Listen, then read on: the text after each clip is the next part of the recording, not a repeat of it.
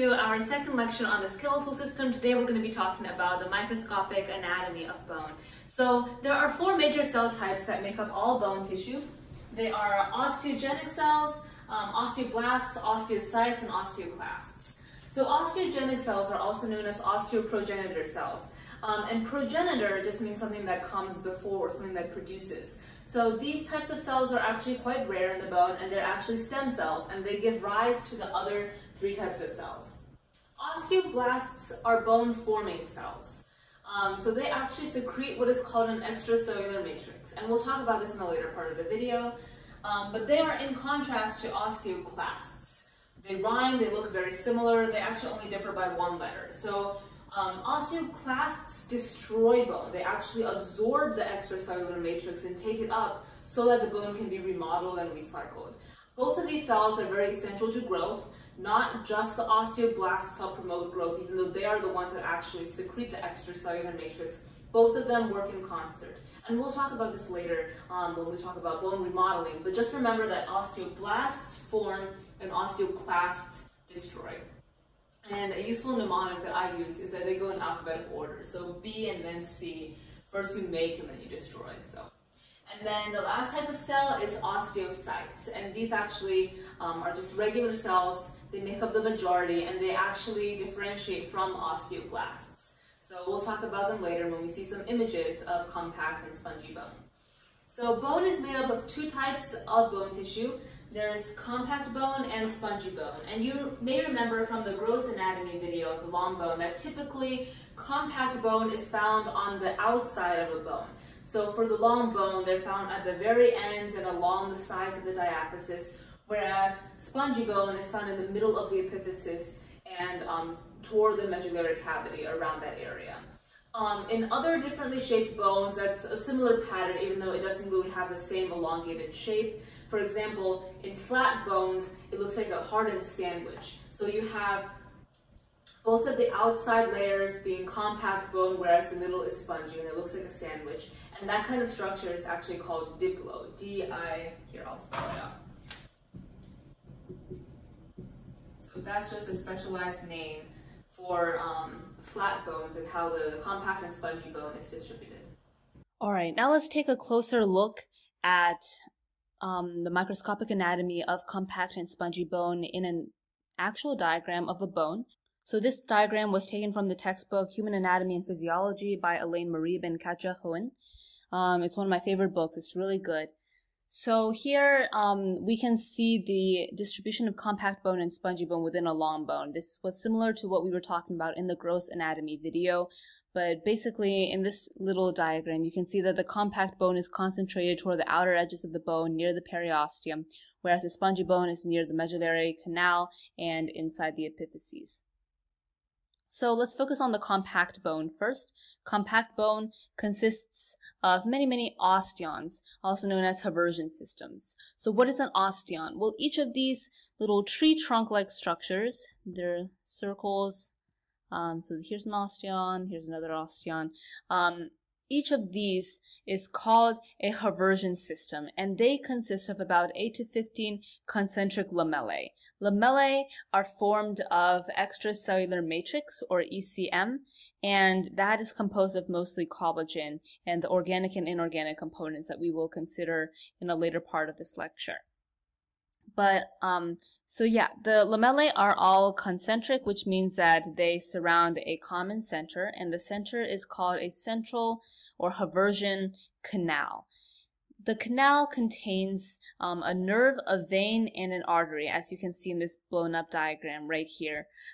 This bundle of three is very important, and the artery is actually a branch of the nutrient artery that penetrates the long bone toward the center. And the artery is responsible for supplying blood and nutrients to the bone tissue. So if we take a closer look at this blown up picture, you can see that in between each of the lamellae, so the lamellae would be the lighter stripes here, the layers, I'll color on in here purple. So that's a cross section of a lamella. In between these are little holes called lacunae. So lamellae and lacunae, the words kind of sound similar, just kind of get used to it. So the lacunae are the little holes you can see here in the actual microscopic diagrams, and inside the lacunae reside osteocytes. So these are the types of cells that we were talking about earlier that make up the majority of bone tissue, and they're responsible for maintaining the extracellular matrix. Osteocytes are actually what are called stellate shaped, which means they kind of look like stars. They have little spindle-like extensions that go into tiny canals called canaliculi. That's the plural form of canaliculus, which literally just means tiny little canals.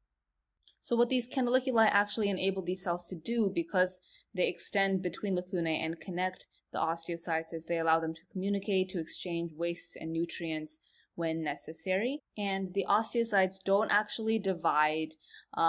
They arise from osteoblasts, but basically they just maintain the bony matrix, and they can live in these little lacunae for a really long time, sometimes up to 25 years or as long as the organism itself. So here, let's take a look at this side of the diagram. The osteons are not actually isolated from one another.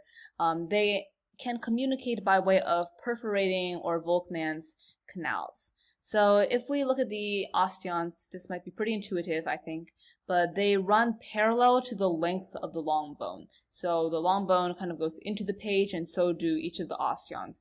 That's each of these long canals over here.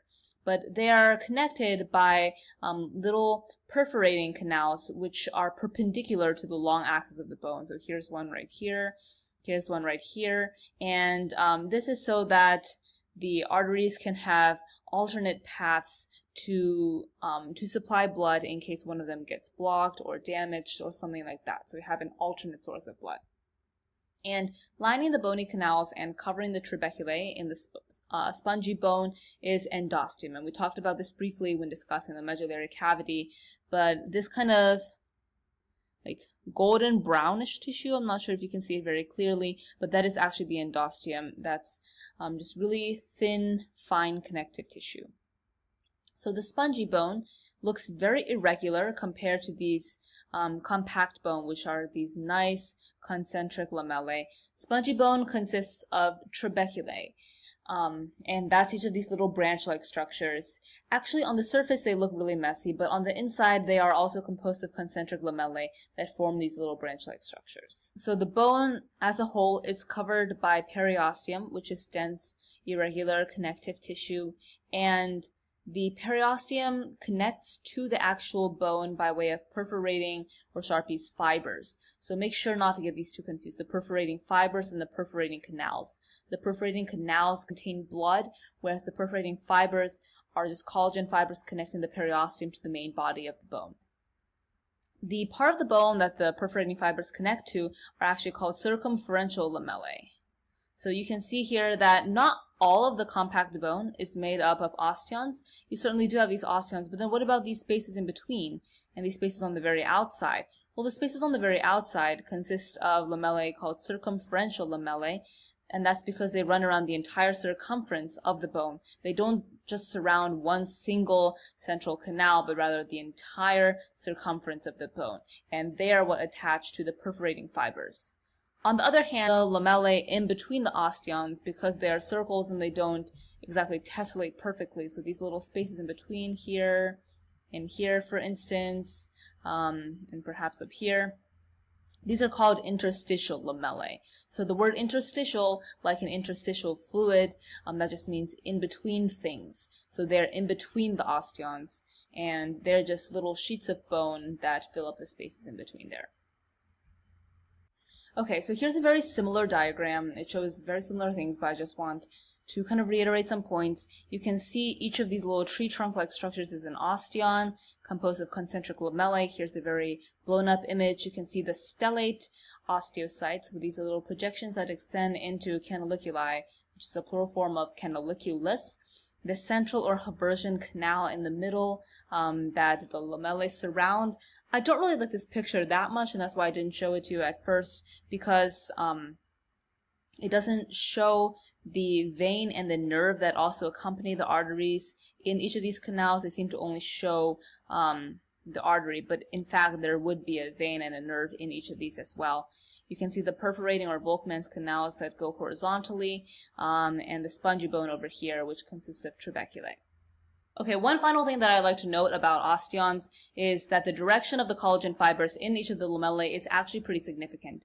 On the left side of the image here, we see a pretty familiar image. We know this is an osteon cross-section so that we can see the central canal with the artery and vein, and there'd also be a nerve in there as well, the concentric lamellae, and it's lined by the endosteum on the inside of the canal, as well as on each of the little canaliculi in between here and the lacunae in which the osteocytes, shown in red, reside. On the right side of the image here, we see the orientation of collagen fibers in adjacent lamellae.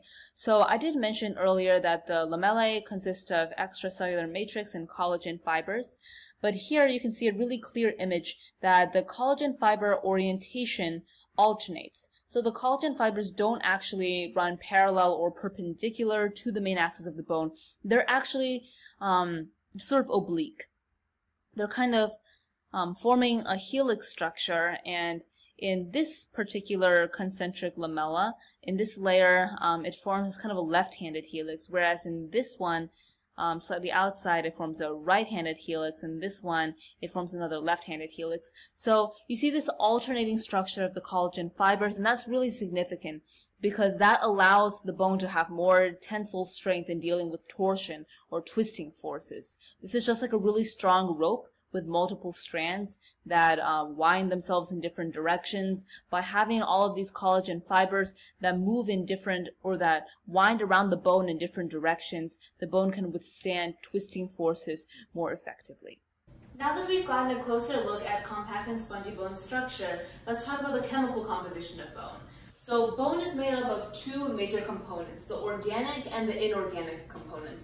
And they have different roles and they interplay a lot, so we'll see how that plays out. So the organic portion of bone forms 35% of the bone by mass, and it consists of the four cell types that we considered at the beginning of the lesson, and something called osteoid, which forms about 1/3 of the extracellular matrix in bone. Osteoid is formed of two components, ground substance and collagen fibers. Ground substance is composed of proteoglycans and glycoproteins. That just means protein chains attached to carbohydrate chains. And collagen fibers are really prevalent in the human body, and they just provide a lot of great tensile strength. So all in all, the organic components of the bone matrix enable bone to resist tension. And tension is just pulling forces. So when your muscles pull on different ends of the bone in order to create movement, they create tension on the bone, and that resists that type of force. In contrast, the inorganic component of bone is composed of hydroxyapatites, or mineral salts. And the large majority of the mineral salts in bone are calcium phosphate crystals. These crystals are actually in the form of tiny little needle-like structures that fit in between the collagen fibers of the organic component of bone. So they're not in different physical, geographically separate realms. They're actually interwoven in between each other, and this complex interplay allows them to resist both compression and tension forces. So while tension is pulling, compression would be pushing on both sides, and your bones experience a lot of compression, like from gravity and from all your other tissues pushing in on the bone.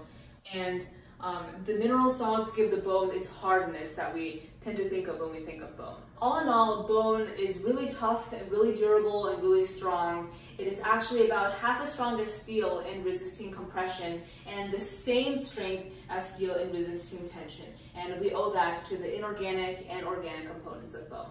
Thank you so much for watching today's video. I hope you had a great time. Leave any comments or questions in the comments down below, and see you next time. Bye!